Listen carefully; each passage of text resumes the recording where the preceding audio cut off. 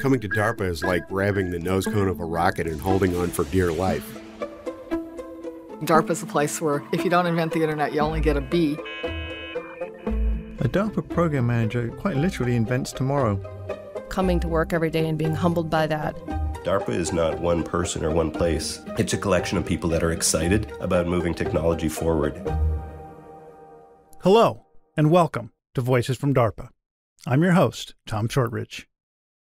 Generative artificial intelligence, or AI, has captured the world's attention after recent advances in the commercial sector. Its ability to create deepfakes, or highly realistic multimedia, has turned a once highly specialized skill into something as easy as the click of a button. As a result, the threat of manipulated media, audio, images, video, and text, has increased, and social media continues to provide a ripe environment for viral content sharing. But not all media manipulations have the same real-world impact. For example, computer-generated editing techniques used by the film industry are employed for very different reasons than bad actors manipulating media to target reputations, the global impression of the state of a military conflict, or other aspects of society. Understanding how and why something may have been manipulated gives important context that can be used to better understand and counter similar malicious behavior in the future. Within DARPA's Information Innovation Office, Dr. Wil Corvey heads up a program called Semantic Forensics, a term of art to describe the kind of analytic explainability needed for this kind of multimedia analysis. SemaFor expands on previous DARPA research from a similar program known as Media Forensics, which focused on image manipulation detection. That generative AI boom I just talked about, that's changed the game and motivations of semantic forensics. How exactly? Here's Wil to explain. So we think this kind of forensic science is becoming really important as generative AI proliferates across the internet. So at the beginning of the program, the answer that I would have given you is that anything that we find that is synthetic or manipulated online is potentially of interest because it's so remarkable because most of the data online has not been digitally retouched or digitally synthesized. I think now actually what we're experiencing is almost the inverse, where much of the data that we consume online is potentially retouched by AI. And now what we need to understand is much more about the methods that are being applied and how they combine in order to give us a characterization of whether it's a benign manipulation or whether it's something that might be of concern to an analyst. So break down how semantic forensics technology works. SemaFor is a program that's designed to do 3 core tasks: to detect, to attribute, and to characterize misinformation and synthetic media at scale as it's presented to us on the internet. So SemaFor has 4 technical areas. Technical area 1 involves all of the different analytics for detection, attribution, and characterization across different modalities like video or text or audio or image. TA2, or technical area 2, is our infrastructure and integration TA. So basically, how do we assemble all of those analytics into a runtime environment that enables us to do evaluation and experimentation? Technical area 3 is actually for the evaluation. So we have robust evaluation tasks within the program that allow us to benchmark performance. So when we hand this off to a transition partner, we know exactly how it will behave. And then TA4, technical area 4, gives us insight into the threat landscape, which then informs the way that we run evaluations. Obviously, everyone is a little bit surprised right now by the quality of outputs and the proliferation of outputs from generative AI. I think we've been a little bit surprised at the brazenness of some of the use of generative AI in the recent past as well. So for instance, there was a well-known Zelensky deepfake that was put out on social media early in the Russia-Ukraine conflict. Бути президентом виявилося не так вже й легко. That was not a very good deepfake, but it was, to our knowledge, the first use of a deepfake in the context of war. And so that kind of changed for us the way within the program we were thinking about how deepfakes might be deployed on social media and the quality, honestly, of deepfake that we could expect there. It was also quite interesting that the next day, Ukraine actually put out a deepfake of Putin that was higher quality. And so we're witnessing now the potential of these technologies to be utilized for various purposes during conflict. In addition to examining the effects of generative AI content, SemaFor researchers have been leveraging AI techniques to power their analytics. Here's Wil again. The most interesting implementation of AI in the program is actually the infusion of human expertise into, for instance, the detectors or the attribution schemes that are being applied for detecting the output of the large pre-trained models. When we think about AI, most of the time, what immediately comes to mind is artificial general intelligence. So a very powerful human-like reasoning engine. This program certainly is not implementing an intelligence of that type, but the intelligence that we're able to apply from our forensic experts into neural network architectures is quite profound. And so this is one of the reasons why we see detectors in the program that outperform the ability of generators on the market to outsmart them, because they're in fact a combination of both the machine learning intuitions that are available from adversarial learning architectures like GANs, and then also the human ability of the forensic examiners that are on the team. Gotcha. So it's harkening back to the Licklider human-machine, the symbiosis. Yes. Yeah, very much so. How have the threats in this landscape changed since the program began, and if so, how?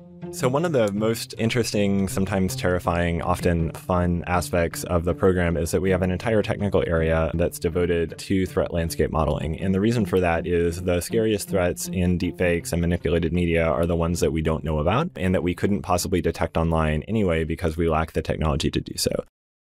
For sort of known threats, we've collaborated with our performer NVIDIA to take a close look at the outputs of their face generation architecture style GAN. And in fact, that was a collaboration that led us to be able to test their newest architecture for that prior to release so that we could release a detector alongside the generator.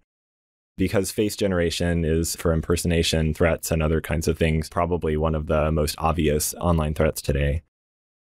We also have taken a look at video falsifications of the person of interest models quite closely, as well as aspects of scientific integrity. So this is a collaboration between Purdue and HHS, where they've been looking at grant applications and other potential materials in order to figure out where image falsification, for instance, might be apparent in those materials. One of the places where our TA4 team, along with our performer Kitware and subcontractor UIUC, have really showed promise is on news article generation and identification. The company Kitware heads up a team of 6 subcontractors for the Semantic Information Defender project under SemaFor, which is creating so-called algorithmic armor by developing various capabilities for detecting, attributing, and characterizing disinformation in news articles found on social media. Here's Arslan Basharat, the Assistant Director of Computer Vision at Kitware. So we are addressing multiple modalities in the detection stage. We are addressing generated images that are generated by the latest forms of AI, these days Stable Diffusion and NERF models and others that are becoming very popular.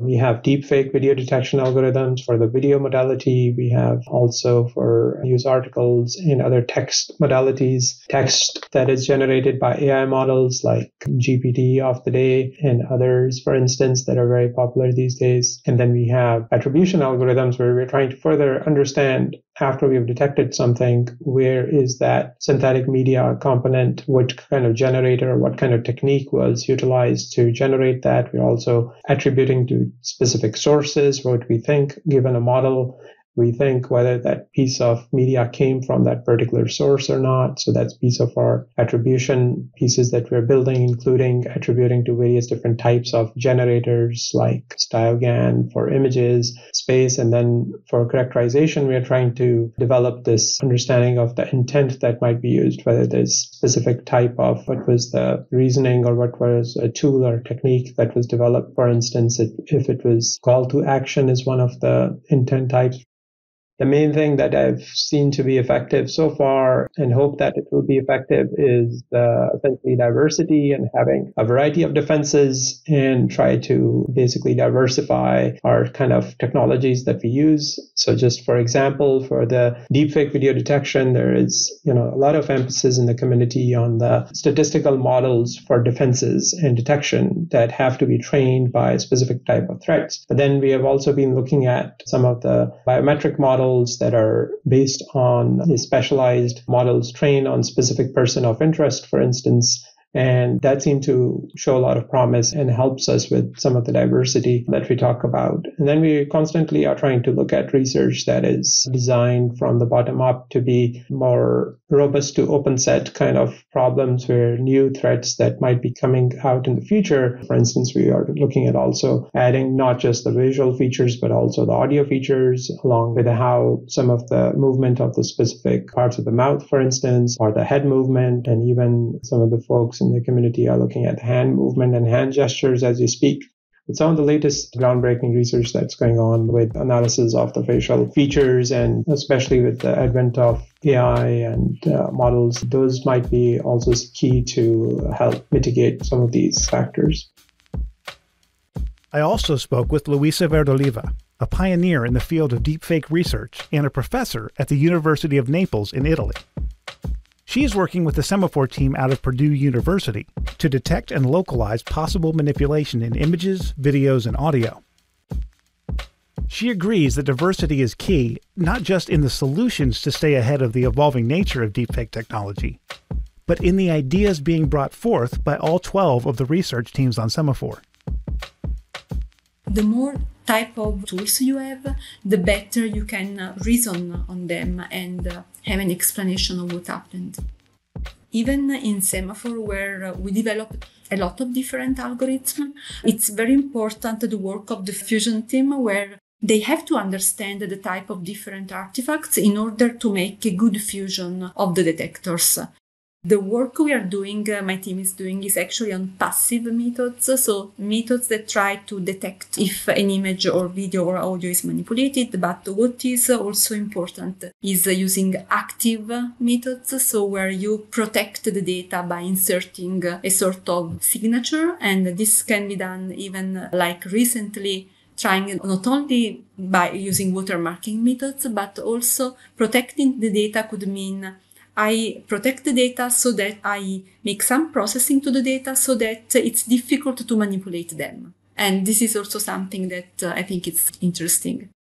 The fact that with DARPA, I started to work on multimodal analysis, which is important. So like working on video and audio together, this really gave a lot of improvement in terms of detection. And also the fact that there is all this interest to text, and all this research on text also is really important, trying to put together the information of different modalities. This can be really helpful for understanding what's happened for the content you are actually analyzing. What is really great, I think, in the program is that we can see a lot of different direction in terms of research. The program is very large, and you can see really a lot of different researchers that are not specific of your field, and this helps a lot. Helps to open your mind, look at different perspectives, try to understand how to fuse the possible results. So even if we do not specifically maybe work with another team, but we can use their work and try to understand what was a good solution or a bad one. Or, for example, some teams develop a data set, and this could be used for other teams to train the algorithm. So in this respect, it's really a great experience. I think I really learned a lot during the program. The research in the area of deepfake analysis isn't confined to one sector, and according to Wil, it will take the effort of everyone to stay ahead of future threats. Though Wil notes some key differences between DARPA's work and industries, and discusses the plan to transition the research into real-world applications. We take a close look at what's going on in industry. So for instance, there's been some really robust work out of some of the commercial sector for face analysis and telling whether in particular a video of a human is a deepfake or an actual human being. We've tended to sort of differ in two ways. One is the breadth of data that we take a look at. So we're trying to characterize, attribute, and detect, first of all of the different types of manipulation and synthesis that might be present online, because that's kind of what's facing the government analyst. But also, we're very interested in figuring out very specific failure modes of the technology. And so we have within our evaluation technical area, a lot of thought and analysis going into isolating error in the analytics so that we can provide a robust analysis to our analytic community. Because DARPA is a funding agency, it's critical for program managers to think about how to transition the agency's research and development to those operational communities after a program ends. In SemaFor's case, how will they plan to get the diverse SemaFor toolset to the government analyst community? Wil explains. So we have basically 3 transition pathways that we utilize in the program. One is simply open sourcing the technology. So a number of our university performers already provide links to their applications from their university GitHub pages and the like. And we think that's a really powerful way to provide early analytics out to the community. The second pathway that we look towards is commercialization. So we are constantly talking with our performers about potential commercial application of their analytics, because that can often be a way to incubate these kinds of analytics within industry in order to strengthen them and harden them for deployment.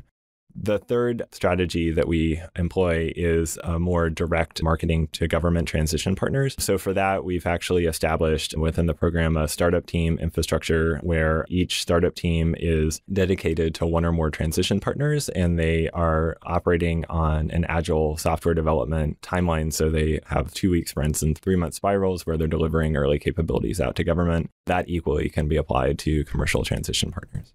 Have any of your transition partners been able to use the current SemaFor technology? So we have a really robust integration effort on the program, which allows us via startup teams to get technologies out early and often to our transition base. So for instance, Health and Human Services has already received some analytics and is experimenting with that in some of their scientific integrity workflows. We also have integrations that are being prepared for multiple other government transition partners, as well as experimentation with commercial ventures within the program and our performer base. On the surface, it may seem like a cat and mouse game for deepfake researchers to stay on top and ahead of the advancing state of generative AI. But Wil says they're optimistic about society's ability to get their arms around this challenge. From my perspective as the program manager for SemaFor, I've gotten a really close look at a lot of different synthetic and manipulated media types and the kinds of generative architectures that are behind them. And what I can say is that I have great hope and optimism for the future of these technologies, because we've got a lot of great thinking about the ethical application of the technology, as well as the inner workings of the technology and its limitation. And so I think what we're headed towards is both an assured application of the technology, so a safe application, but also a socially responsible application due to the robust discussion that we're having around AI and its potential use for social good. I'm really, really excited about the way that we've been able, due to the mature algorithms from our predecessor program Metaphor and then early SemaFor work. From that technical foundation, we've been able to build out a startup architecture that then lends itself towards iterative transition. So I'm really excited to see the community start to use some of these tools in a broader way so that we can facilitate this kind of analysis across our government partners and across the broader community.